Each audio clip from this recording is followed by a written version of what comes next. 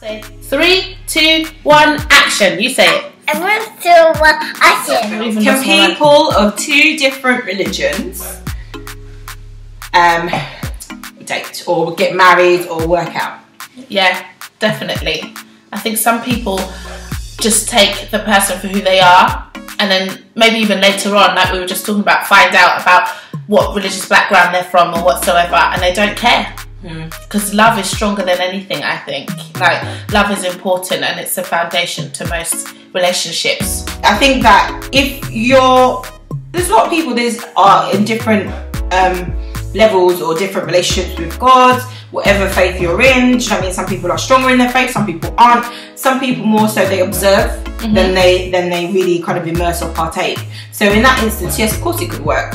But if you are like a hardcore, you know, whatever your faith is, I think you would struggle to really maintain a relationship with someone who is not of the same faith. So whether you're Christian, you're Muslim, you're atheist, Buddhist, but even like, prime example, maybe you're Christian and your partner's left, or like the person's left the church. They used to be Christian, but they no longer don't believe in it no more. They've changed. They've changed, you know. And you're in a relationship with them and they've decided that they no longer want to go. I mean, how would you feel, let's say, if you're with your partner, you know, you both started off with the same faith and then they turn around and say, actually, no, I no longer believe in it, I'm walking away.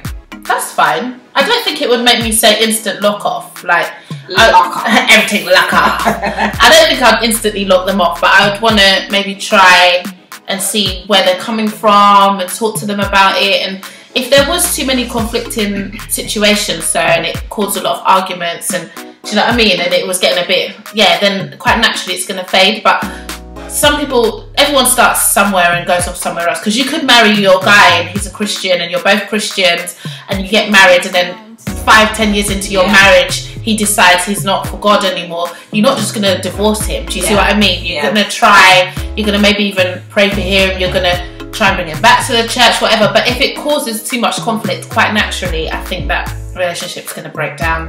Well, I think that situation's different, because I had that question's been posed to me before. Where if you get married and the person decides they want to leave or whatever, that's different because you're already married. But the thing is that I think just with anything in life, why would you get into something unless you know that you're on the same level or on the same page? Do you get what I mean?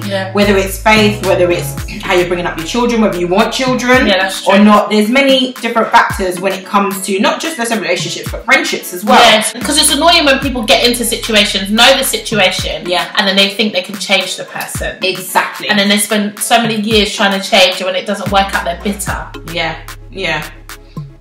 It's just Keep it real. No, I think so, definitely. I mean, we're all adults here, and there might be people that you might like or want in your life, but at the end of the day, realistically, if it's not, you know, conducive, then just let it go, you know. Plenty more fish in the sea. Exactly. What is the biggest turn off for you in a guy? Like, if you were like, you know, meeting someone, what would be the biggest turn off? From just meeting them, like looking at someone? Initially, just looking at them. Initially looking at them. You've got to have good teeth. Amen. Look at these pearly whites. Okay. I can't deal with bad teeth. There's just no excuse for it, really. I mean, when I was in the dating game, if someone came to talk to me and they smiled and their teeth were off, I don't care. You could look like Morris Chestnut with your mouth closed.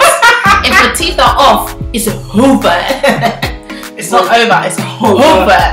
I agree. Teeth. I can't deal. Like, I remember and the things, I never used to be obsessed with teeth. It's only when my friend dated this guy.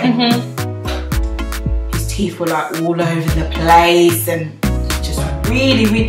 And I thought to myself, no, allow it. Jagged edge. The teeth was just. And often with bad teeth comes bad breath. I think there's bad breath too. I can't deal with that. A lack of, and you know, they're always the ones that you offer chewing gum to, and they're like, no, I'm cool. Another big turn off for me, dry lips. I don't think people think that I exaggerate. I actually get anxiety when I see a person with dry lips, and I'm the sort of person that I can't hide my facial features. My eyes will just be looking at the lips. And I will begrudgingly bring out my Carmex because obviously I don't want other people's fingers dipping in it, but this one is a special case. In fact, have it. Have the whole tub of Carmex. Another one of my big turn-offs is body odour. Mate, I work in central London, so it's all over the place. Look at my nostrils. They are sensitive. I smell everything, guys. Like, nah. Again, you could be, I don't even know who you could be. Fine! You could be finer than fine. Fine! You could have just descended from heaven in front of Open my up, the eyes. clouds would open up. Hallelujah.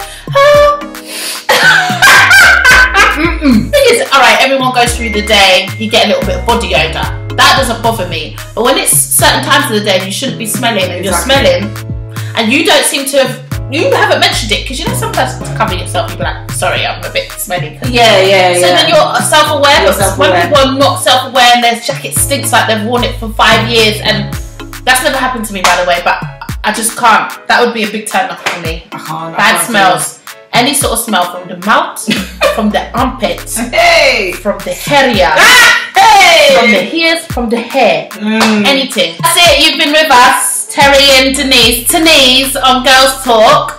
Thanks for watching and having me back. Yeah, of course. And make sure that you subscribe. Yeah. And send us some of your topics. These were a couple of these were your topics, actually, guys. And I appreciate it when you just share the love. Yeah. Share it out. Thank you.